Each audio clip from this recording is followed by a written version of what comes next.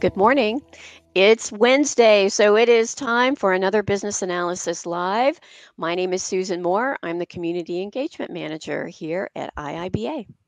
And I'm Scott Bennett. I'm the Manager of Business Analysis here at the International Institute of Business Analysis. Today we've got a topic planned. We're going to talk about SWOT analysis. So SWOT analysis is something you might or might not be familiar with. So we're going to walk you through the basics first, and then we're going to go through an experimental exercise together with you, the audience, in our live session to go through and do a SWOT analysis.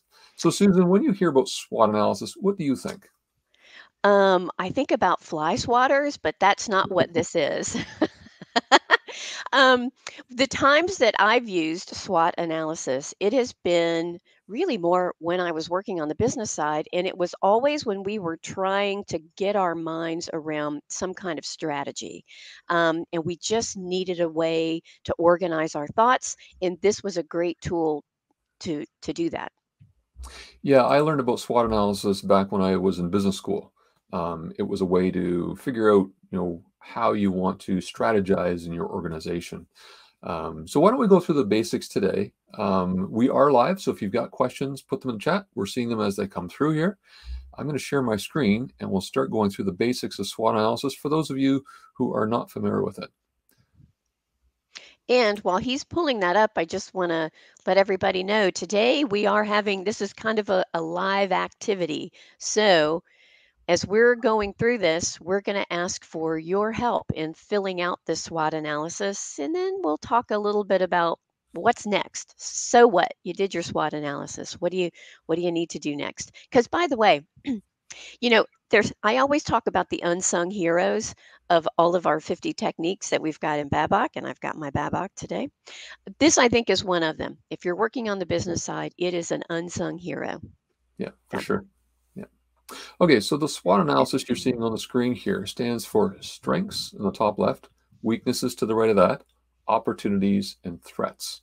So it's a way to look at what are the opportunities and how potentially you want to strategize. And so this is a very high level analysis technique. It's not a detailed technique, and we'll talk about that a little bit later. Now, as you're looking at this, they might seem like random words on the screen. Let me drop a few more words in here. So here we've got strengths and weaknesses. These are internal to an organization or the subject that you're doing the SWOT analysis on. So what are the strengths on the internal side and what are the weaknesses? So for example, in an organization, you might have a weakness of marketing. You might have a weakness of lack of funding. So there could be some weaknesses there that you're looking at. So that's the internal perspective. The second layer below that are the external factors. So when you're doing a SWOT analysis, what are those things beyond the control of the organization or the topic you're working on that might influence it? So there might be some opportunities where there might be an open in the market, or there might be a threat. It could be a regulation that's coming in that could be jeopardizing some of the things that you're working on. So internal, external, two different perspectives. But what this is doing is forcing you through the thoughts of different perspectives. What are these different things? And this is not meant to be paragraphs and paragraphs of information. This is literally just a bullet list. So looking at it from different perspectives, you can tease out different information, and that allows you to sort of look at the big picture and then dive deeper. So we're going to go through an exercise here. And what we're going to do is, I just picked a topic here, electric vehicles. So let's do a SWOT analysis together on electric vehicles. Now, as I go through this, I'd like participation from you, the audience. And in order for this to work in our comments, because we're dealing with 4 different areas here, if you can put the letter for the area where it belongs at the start of your comment. So for example, here, I put S : low emissions, meaning it's a strength for low emissions. And as we go through and process these comments, we're going to fill this out together and then take a look at it and say, well, what did we learn? So this is our first time experimenting with this. Let's see how it works. Now, I will say before we get started, I am not seeing any comments in our window today. So hang on. Yeah, let me see what's going on over here, because we're definitely live.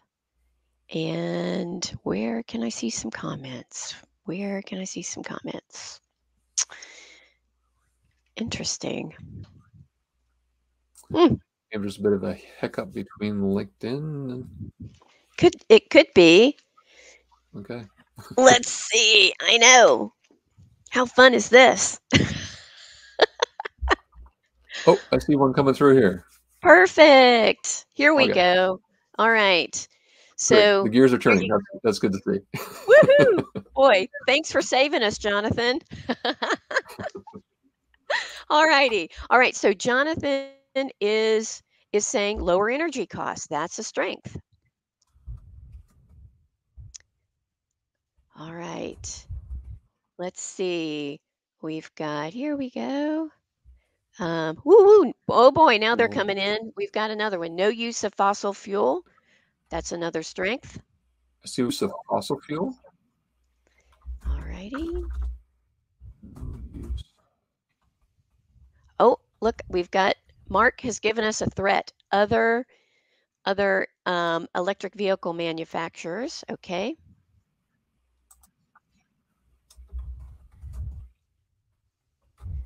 We've got a weakness here. Need to replace the batteries, and they aren't cheap. Dionysia says. So why don't we? So let's fill in the strengths box first, Okay, so I'll look for just for strengths. Okay. and then what we can do is move on to the weaknesses. Yeah. Okay. So I'm okay. So then So that's what I electric will do. vehicles. Well, yeah. So we've got low Low energy comp. costs, no use of fossil fuels. So those are strengths for electric vehicles. What other strengths do you Yeah. guys see? All righty. We got a low High speed. competition. Ooh. All right.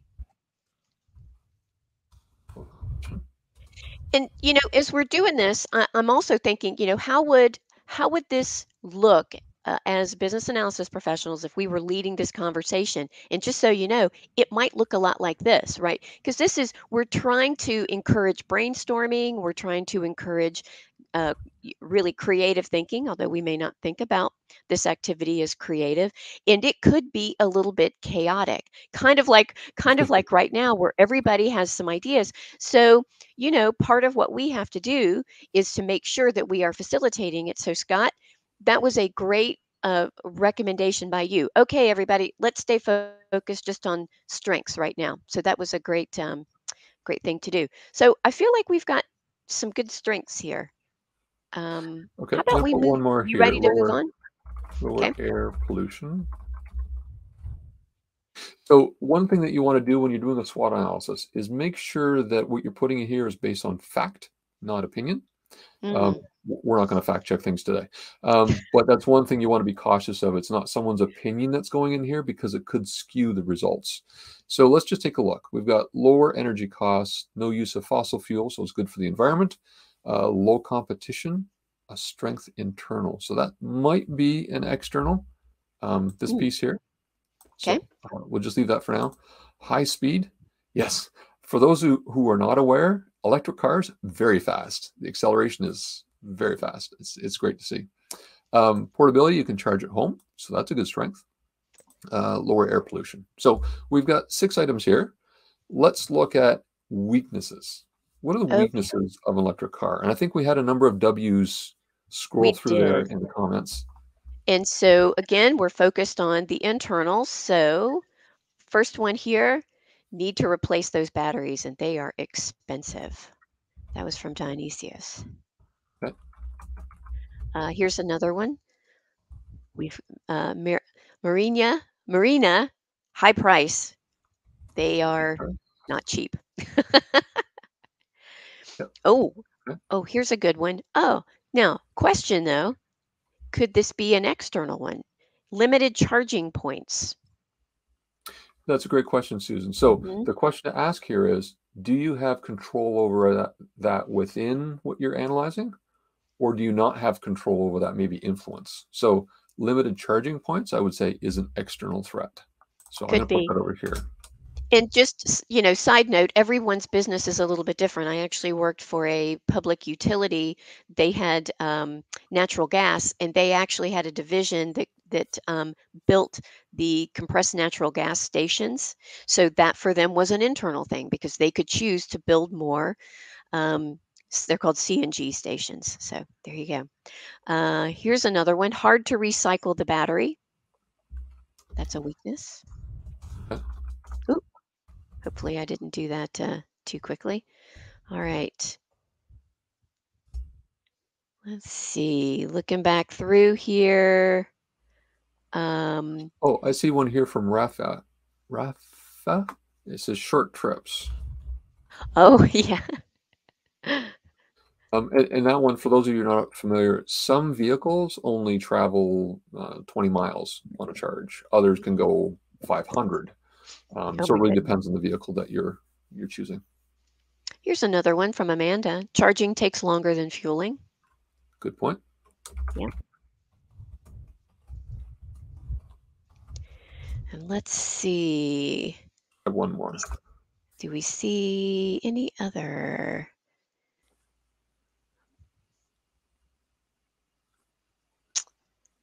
Do we already talk about battery life? Yes, we did. We talked about battery life. That's I see right. one here from Tanvi. Let me just pop it on the screen here. This is interesting. Oh, Silence as a disadvantage. hmm. So if I'm leading this conversation, I'd say, tell me more about that. So let me tell you more. I own Okay. an electric hybrid. It's a full, um, it's a yeah, I think full hybrid is what you would call it, similar to a Toyota Prius. So it can run on battery power alone, um, and it can run on the gas engine. And it can run on both. When it's in electric, there's actually a whirring sound that the Oh, vehicle emits. It's an okay. artificial sound that they put in the vehicle. For those that are visually impaired, they can still hear that there's a vehicle around and that it's moving. So Oh, silence is a great thing on the highway because it deadens the sound, but it can be a danger in areas where you've got pedestrians. oh. I had no idea. Okay, Yeah, so that's a great point. yeah. Okay, so we've got 6 weaknesses here. Let's move on to opportunities. So if you put an O in front of your comment, we'll pull out some of those opportunities. And so again for us what we should be thinking about for that opportunities box. Great. So opportunities, we're thinking external. So we're looking at the electric vehicle. What are some of the opportunities beyond the vehicle? Like, where can this go? Where can this I was going to say, what are the opportunities? Well, um, exactly. It, what are some of the things that we can take advantage of as an industry or a vehicle? So, for example, an opportunity could be um, how these about this? vehicles can be used in environments that are self-contained, like parking garages would need Oh, less ventilation, for example. how about this one that I've just popped up? Reduce air pollution. Could that be an opportunity? I'm Let's throw it in there for now. Okay. I'm thinking maybe that's internal. Might Okay. be might be the example we chose here. All right. Well, and again, I think this is exactly the kind of thing that if you're leading a conversation around this, sometimes you'll get an ambiguous response. And I think you might have to just make a call. We're going to put it here, but this the purpose of this exercise is not just to fill in the boxes. It's Right. really to stimulate thinking and then to take this the next step. So don't worry too much about getting right answers. There's no right answers here. And I think that's, again, the purpose of this is to facilitate the conversation. I've got another one for you. This was marked as a strength, but I wonder if this might be an opportunity. Government Oh, subsidies. That is most definitely when you get into governments, you're definitely talking about external. And so whether they're government subsidies for purchasing, maybe there's even government subsidies for manufacturing. So if we're a business that does that, that would definitely be something to consider. So I think that's a great one. Yeah, for sure. Let's see. Any other This one's any other actually a tough one in this example, the yeah, opportunities. And I think this is just a real exercise, right? It's it is. And I think this is great that we're modeling this because these are very real things that when you're leading this exercise that you would encounter. And you, as a facilitator of this exercise, have to not only moderate the guests, moderate the folks in the room who are contributing ideas, but then you also have to be aware of that you are talking about the items as you are adding them to. You don't have to go too deeply at this point. You're still just brainstorming, but it does lead to some really interesting conversations. So Aditya gave us this one, increase in more energy checkpoints. I don't know if that's a Yeah, I'm not quite sure what that means, but it may be referring to when you've got an electric vehicle plugged into your home for charging, some manufacturers are actually allowing the technology to power your home. So if you lose power from your home, your oh my electric gosh, vehicle battery could actually act up as a it's a backup power supply. generator. Oh Yeah, my gosh. yeah. Wow. Um, so why don't we just throw that as an opportunity, and I think we'll move on to threats. Okie doke. So actually, well, then I should keep hers up because, or his up, sorry. Hackers. Is that potentially a thing? Could people hack the software that runs your electric vehicle? I think it is a threat, but I'm not sure it's unique to electric vehicles. I Hmm. think Okay. modern gas powered vehicles. I have a 2023 vehicle right now. So it's got a whole bunch of bells and whistles. I'm still learning how to use it. But it is tremendously dependent on software, not Hmm. just because it's a plug-in or a hybrid electric, but just because of the technology we've now got in cars. Um, so I don't think that's unique to electric vehicles. Okay. Let's see. How about this one? Offer of alternative fuels. So Yep. is are other kinds of vehicles, I talked about so that natural gas utility that I worked for, their trucks ran on CNG, compressed natural gas, as their fuel. Right. Quite different from an electric vehicle. So, Yeah. Yeah. oh, And in the sustainability field, there are crop-based alcohols. There's also um, different oils, like cooking oil can actually be converted into fuel. yeah, that's right. So different sources of that. There's pros and cons to all that stuff. But yeah. Yeah, fire, I think is a good one. I, So I think there was, I, you know, there's always news here in the United States about some electric vehicle that has oh, burst into okay. flames. So, Yeah, I saw that there was a Tesla vehicle that had happened mhm. to when someone was inside. Yeah, scary. Yeah, those batteries, they run really hot. So you do have to take extra precautions when Now, you are. looking at that as a threat, Mm, is it external or is that internal? Is that something that's within the control of the company producing this, or is it something that they can't control at all? It just might happen. yeah, That's one thing you might want to consider. that would be the kind of question that again you would want to ask. And this isn't, so again, I'm really glad that we're doing this because it's showing that this is not a one way, okay, tell me strengths, go, and we're just writing things down. But again, that role of the business analyst here is to be listening and asking those questions along the way so it can be a dialogue. Yeah, yeah, Um, that's right.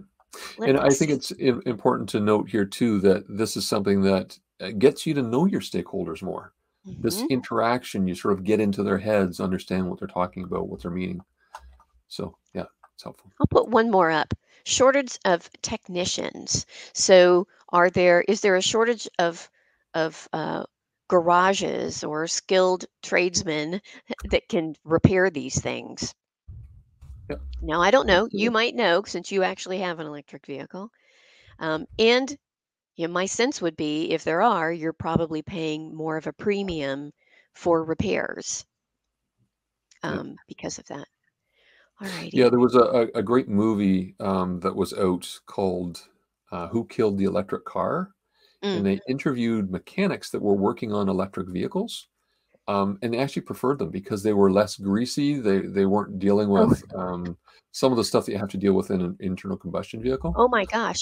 I am sure that because there is extra cost in having to get rid of oil and some of those parts because, Yeah, and yeah. yeah. Oh, wow. Okay, I think we've got enough here. I think that gives people a sense of, the type of dialogue we can have here and sort of where they go, what boxes. So let's wrap up this exercise and say, okay, we're happy with the list that we've got here. You can Yeah. imagine that you could have 20 points in each of these as you're working with stakeholders. So when you're facilitating something like that, that's where facilitation skills come in. You might want to have people prioritize or vote on things to see what's most important so you can weed out some of the ones that are less relevant. But let's say we've gotten to the end of our exercise. This is the sheet we've got. What do we do now, Susan? Well, we're not done yet. And let me just remind our audience today that the purpose of the exercise is not just filling out these boxes, but it is, as I say, now what? So what? Now what? So the next part of this, again, we're still very high level. We're not trying to solution, we're brainstorming, we're fact gathering, we're trying to understand the landscape. So the next step in this would be if you guys are familiar with essentially you've just built what they call a 2 by 2. So you've got, two across, two up. And the next step, or you can include this actually in some of the questioning that you do, is to look in each box. And I want you to think about this. And this is from the Babok. So I'm showing you a picture of something in Babok. Is to ask some questions in each of these boxes. So for example, we were talking about internal strengths.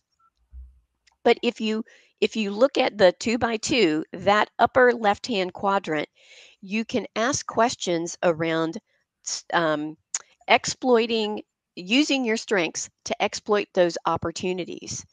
And because there may be some things in here that you can, as a business, immediately do something with. And so the next step in this might be, are there things that we can do? And that might be a different, it could be a different exercise. It's definitely a different artifact, but you want to take that box there. Let's look at the one just below it. So this, you're thinking about weaknesses in opportunities. So so these are external opportunities, but let's see, what strengths do you have where you could mitigate some of those? So that's that lower box. Let's go to the weaknesses box, upper right hand corner.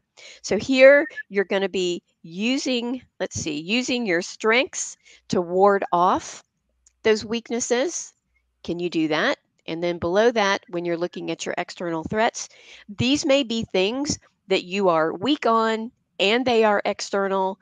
So what do we need to do? Can we avoid them? Can we get out of that particular product offering? Can we, how do we mitigate this so that they don't derail what we want to do? So that takes you to that step. Then you might start to identify some things that you can do. So the natural next step of this is going to be some planning exercises, some prioritization exercises. You can't do all of this, right? So which are the ones that you really want to try to take advantage of now? And then which can you do later? And then plan those out. So, Yeah, so let's talk about that as an example. mhm. I'm going to choose one down here in the external threats, limited charging points. So you don't have a charging station on every corner where you've got a gas station, and it does take time. What could you do around that? Well, I've seen one vehicle manufacturer, I won't mention any names, but they're actually, when they sell the vehicle, they will come to your home and they will install a charging station for you. So what they're doing is you're always going to be at home at some point. They're mitigating some of that lack of public charging stations by putting them in your home. Doesn't solve all the problems, but there's an external threat that this particular company has decided to take on, the way I'm looking at the strategy, and addressing it by making sure that at home everyone who purchases this vehicle has a charging point. So let's think about how they got there, how they got to that solution, because, unlike something in software where we might think about it in the morning and maybe implement it in the afternoon, this actually requires thinking through, okay, well, crazy idea. What if we had a service where we installed these? Well, that's going to require somebody at some high level saying, yeah, that sounds like something that we might want to take a look at investing in. So there's probably activities more strategic where they might do business cases. So a business case could be a next step for some of what you do here. Um, then that might lead to approvals. You might be looking at, are there competitors that do this that we could partner with? There's just all kinds of things that you might consider in that business case. But then you make the decision, yep, we're going to do it. Well, then you need to go into a planning phase. And again, you'll have some information that you can take into this. So again, this SWOT analysis is not going to get you to, this is the thing that we need to do and we need to go put it in our backlog and do it next week. It's strategy. It's getting you to name these things so that you can start thinking about them. Also, we haven't had this question, although we definitely are going to take questions. So make sure if you've got questions about this, you can pop those in. I said to Scott earlier, we might get the question, is this a living document? And it isn't really. You're thinking about these strengths, weaknesses, opportunities, and threats at a point in time. So it probably isn't worth it to try to maintain this. You really are doing a point in time. This is the analysis of our landscape, and then what do we want to take advantage of? And when you have a different problem, you might start with a different one of these. So Yeah, that's right. And if we look at one point here, sort of that same one, limited charging points, another piece of analysis you could do on that would be maybe getting into some data analytics. Being able to mm-hmm. pull in some geography data about what other charging points in major cities, what about more rural settings. So you could be getting in some data analytics and diving deeper. So I think just to underscore what you were saying, Susan, this is sort of the high level tip of the iceberg starting point. And there are a number of different ways that this can then start to go down a path where you doing more analysis using the other 49 techniques in the That's right. I'm also thinking about my experience in the natural gas world. Now, I spent most of my career in finance and insurance, so I was familiar with that business domain. But if you are not familiar with the business domain and you've been tasked with leading SWOT analysis, I'm going to tell you, this is a good opportunity for you to be able to ask all of those questions about how things work. So there's not going to be any dumb questions in this one. So don't get hung up on, um, am I asking something that everybody in the room knows? This is a great way to uncover information in your group setting. So strengths and weaknesses, opportunities and threats, it may be that not everybody thinks of those things in those ways. So it's great for cross pollinating when you have different business units represented in this activity. So take advantage of asking those questions about this business because you really want to get to the facts. I like that. I like the reminder. It's fact finding. It's not opinion. And you want to make sure that you are really identifying them internal and external. And I'll just kind of add another thing about external. We often don't think about the external impacts of either the software we build or the business that we do, True. Yeah. but we should, because some things we don't have a lot of control over, and we need to make sure that we plan accordingly. Can I give you the greatest example of this? Every business was impacted in 2020 because probably when they did their SWOT analysis, they never considered, what if we have a pandemic that shuts down the world? That's Think right. about how many businesses went out of business because that just wasn't on their SWOT analysis. Yeah, that's a great point. And you think about the organizations that were supporting a work from home partly type of Hmm. thing, they had figured out the technology and how this stuff would work. For organizations that had never experimented with that, yeah, this was a huge shift for them. A Yeah. lot of growing pains in that in 2020. Yeah. So it's a really great exercise, and this is why I refer to this as one of our unsung heroes of our techniques because first of all, I enjoy any technique that requires brainstorming, and this really does. And we're really asking people to dig deep into their knowledge of the business and the ecosystem that they might be working in and fill these out. And it this may be a brand new exercise to some folks. They may not have thought about this in these ways. So I think this is great. Yeah, Um, and I'll just add too, if you're an experienced business analyst and this seems a little bit intimidating, the key skills that you need in this are really facilitation skills. So if you've got those facilitation skills, read up a little bit about SWOT analysis. I think what we've given you here is probably enough to go on.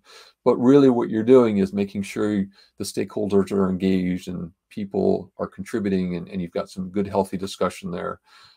So facilitation skills really, I think, are key to doing this exercise rather than being the quote unquote SWOT expert. yeah, yeah. Let's see. So, do we have any questions today? I know some folks are still offering up uh, some strengths, weaknesses, opportunities. Mark talked about from here you could go into use cases. You could, by the way, I think use cases are also another unsung hero, but that's just me. So, yeah, lots of ways that you can go. And there's not a straightforward answer. So we can't tell you today, after you finish your SWOT analysis, you should do this. That's, if you are a skilled business analysis professional in an organization, you may decide once it may become evident to you where you need to take it next, either because of the responses in the room. Oh my gosh, we absolutely must take advantage of this opportunity today. We've got everything that we need. Let's go get this on our, you know, 1 year plan. Let's make that happen. Anything else, we're just going to wait. So you'll get those clues. So listening is a big part of this exercise. Yeah, for sure. Um, I, I went on a consulting course years ago. And in that, the consulting mindset basically is you're relying on your customers. This is external consultant. I was an internal consultant. You're relying on your stakeholders to direct you where the next step is. And that's exactly what I think this is, right? It's that start of discussion and okay, guys, we can go this way, we can go this way, we can go this way. What are your thoughts? Where would you like to take this? You might have a CEO that has a very strong opinion of something, or maybe some stakeholders that are subject matter experts that say, hey, we should be going down this. Really, you don't have to answer that. It's your stakeholders that are directing where you should be going next. Yeah, this is where having these tools in your toolkit are essential because your stakeholders in the room may say, "Well, we want to do this next." And I think these techniques again, the deliverable from the technique is usually not the thing that they're interested in. It is all of the conversations or the planning that come about because of those discussions. So Yeah. it's a good reminder. There's not a defined path for each of these things. Um, we've got a question from Jonathan. When are we going to talk about business cases? Oh boy. So it sounds like that's something that we need to talk about in 2023 because Yeah. that most definitely could be something that comes out of this. Yeah. And it would be good to know what's a business case all about. So Jonathan, we're going to book that. So Yeah. Great great, suggestion. Thank you. excellent suggestion. Yeah. And if you do have suggestions for other topics, you can put them in the chat here. If you think about them afterwards, you can reach out to us. We do have an email address that you can connect with us on. Let me just pull up the banner, I think. That's right. There you Live go. at iiba.org. We love it when you send us ideas or if you just want to let us know, have you used any of what we've talked about? We'd like to know that too, because Yeah. we like to talk about things that you can take back and use right away. Yeah. So, So I hope this has been helpful for the audience. Thank you for all the participation. That certainly makes this more interesting and more realistic for us to go through rather than we stage a little play that we've got here. So thank you for working with us today. We do have other sessions coming up, but Susan, why don't you tell the audience where they can find other sessions like this if they've missed some of them?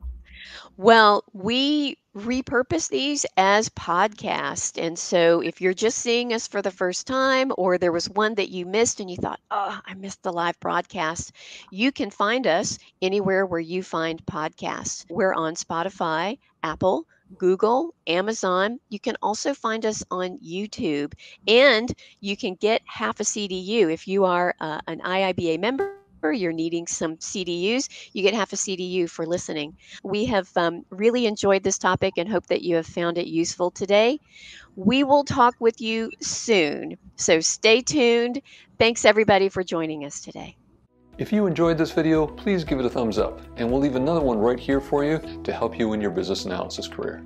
If you haven't subscribed to the IIBA YouTube channel yet, you can click over here and click on the bell icon to get notified every time we publish a brand new video.